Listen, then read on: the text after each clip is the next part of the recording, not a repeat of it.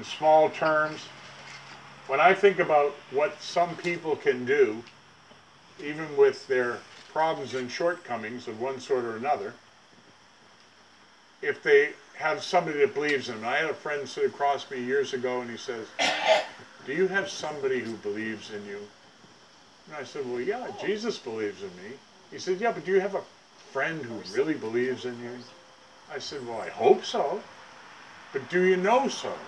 And I had to search my card catalog of friends and think about somebody who really believed me and believed in me and encouraged me to be all I could be. And I started to think about that. And some of the people that were very quick to belittle me, make me feel badly, and not badly because they were telling me the truth, and say, no, you won't be able to do that. One of the first tent meetings I ever did, one of my pastor friends said to me, don't bother doing a tent meeting, nobody's going to come, and besides, you'll go broke. And I said to him, well, thanks very much. The devil's been telling me the same thing, so I don't really need you to repeat that. And we didn't go broke, and people did come. Amen. Always acknowledge a fault. This will throw those in authority off their guard and give you an opportunity to commit more. Whenever you find you are on the side of the majority, it's time to pause and reflect. Often the less there is to justly justify a traditional custom, the harder it is to get rid of it. Nothing so needs reforming as other people's habits. Yeah. I think that's true. You got it good. What? There's a whole lot of other things I could read here. Do not put off until tomorrow what can be put off till day after tomorrow just as well. Under certain circumstances, urgent circumstances, desperate circumstances, profanity provides a relief denied even in prayer. I'm not sure I got that one, but we'll think about it. Much as we coined the word left media, how about this one? Polaganda. If you pay attention to the polls, you're going to get polaganda. Oh, yeah. And polaganda is an incurable disease. Did you know that? Yeah, it's incurable. So as we're thinking about the things here in Scripture we're looking at, and I remind you basically of our theme from the beginning,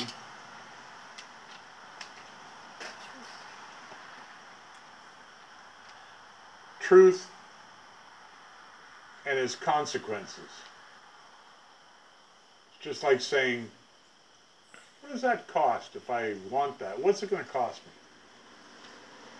And then you say, oh, that's too much, I don't want to pay that.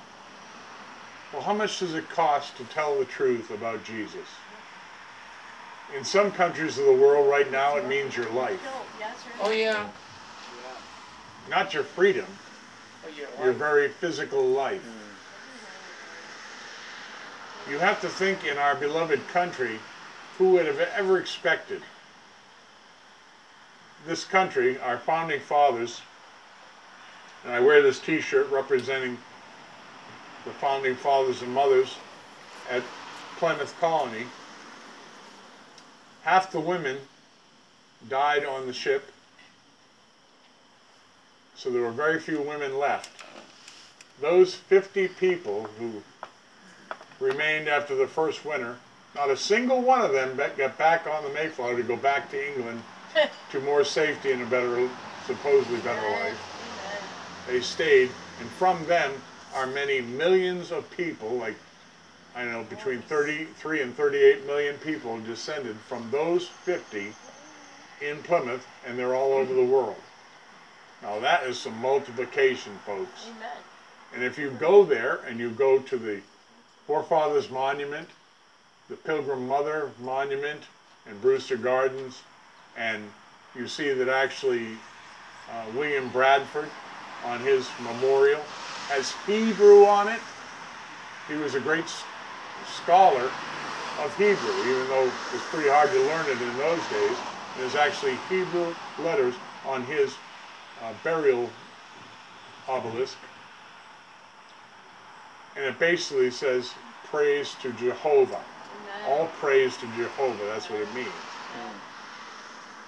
And when you look at what they did, They thought they were starting the New Jerusalem of God. Now, you might disagree with their theology, their prophecy, or whatever, but they're the ones that believe that any Republican form of government was predicated on the consent of the governed. Can you imagine that? Tell somebody in government today, by the way, I don't consent. You can't do that to me, I don't consent. And our government is built on consent, not tyranny and force. So think about some of those things. And a basic message here also, that slavery is universal. It was basically universal and had nothing to do with race, or I shouldn't say race, because we're all the same race, we're all the human race. Just different flavors and colors, you know. But slavery was across the world. Indians kept slaves, American Indians kept slaves, the Crows kept the Sioux kept the Shoshone, whatever. The Romans, they kept slaves from Greece, from Africa, or from wherever, they didn't care. Africans captured and sold other Africans into slavery. But the slavery that is endemic worldwide, and particularly runs rampant in America, is the slavery of sin. And that is a debt that nobody can pay. It's more than 33 trillion. We can't pay that one either. Only Jesus can pay that debt. And so I close with this.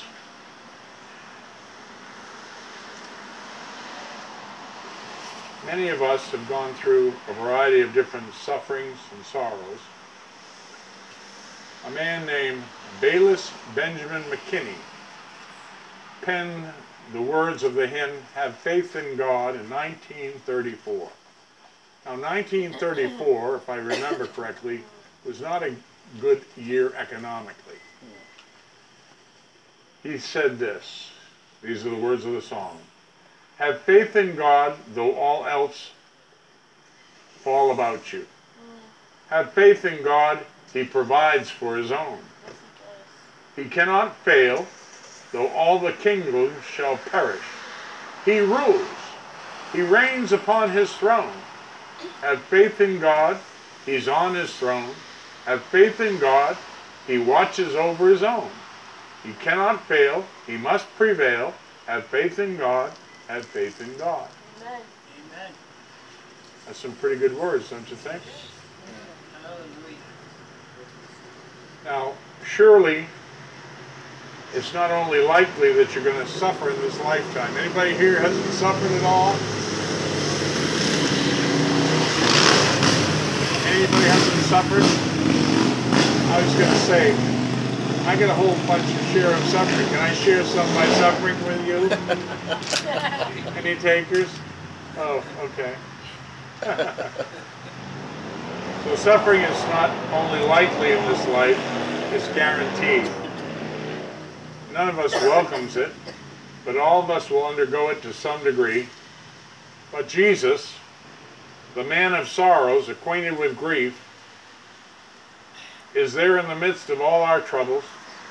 He's not some faraway, uncaring God, but the supremely compassionate one who gives us His grace to bear all things. Now, I could back that up by numerous scriptures. And certainly we know the scripture that tells us Jesus cares for you, like in the song. It's so personal, and every time I cannot hear a song like our brother did up here without shedding tears, because I take it so very personally. Amen. He's not talking about somebody else. He's talking about me. Jesus cares for you. And so every one of you here tonight, well, it's almost night anyway. No, you're not. Jesus cares for you. You haven't been alone in your suffering. So maybe your friends have deserted you. Family has deserted you. People don't even want to hear about it anymore. Maybe you've had so much suffering in your life. Most people said, look, I'm just burned out on hearing about your suffering. And you maybe have to just only bring it to Jesus. But you never burn out Jesus, and Amen. and he understands the suffering. Yes, he does. Never gets tired. And that is what we need to be telling people, because I can't promise you what's going to happen in the future. Some people maybe can do a better job than I can. I can just tell you, no country has ever lasted forever, but Jesus always will. Because Jesus is the same yesterday, today, and forever. Amen. And that is Scripture. It is in Hebrews chapter 13. Verses 7 and 9 tells us those things, and I find great comfort in that in the midst of whatever's going on. Whatever it is. It's kind of interesting when you look out here on the road. You've got a road sign. 8 goes south that way. 23 goes east that way. That could be a little confusing. Am I supposed to go south or am I supposed to go east? I don't know. But Jesus knows the direction that you're going. And if you love him and you serve him, like he told the children of Abraham, if you abide in my word and my word abides in you, I know the direction you're going. And it's a good direction.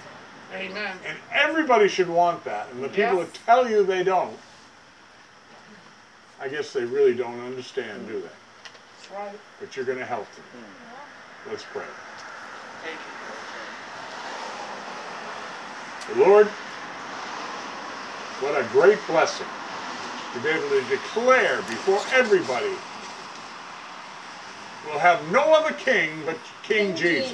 you. Amen. But Jesus is the only way, the only truth, the only life, and though many people have messed it up in trying to explain it, still the truth exists. You are the truth. You don't just have truth, you are the truth. And knowing you means we know the truth.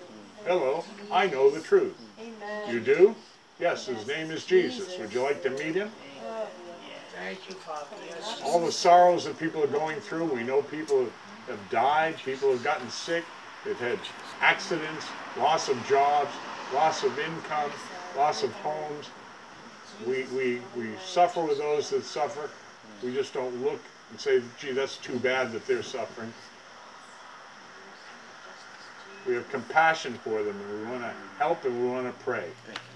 And for everyone here tonight, I pray the blessing of Holy Spirit courage upon you in your life more than you've ever had before.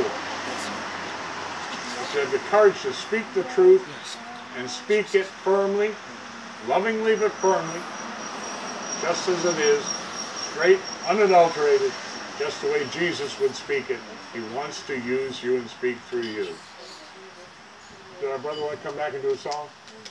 That would be a real blessing to you. Yay, woo! Awesome. Yeah.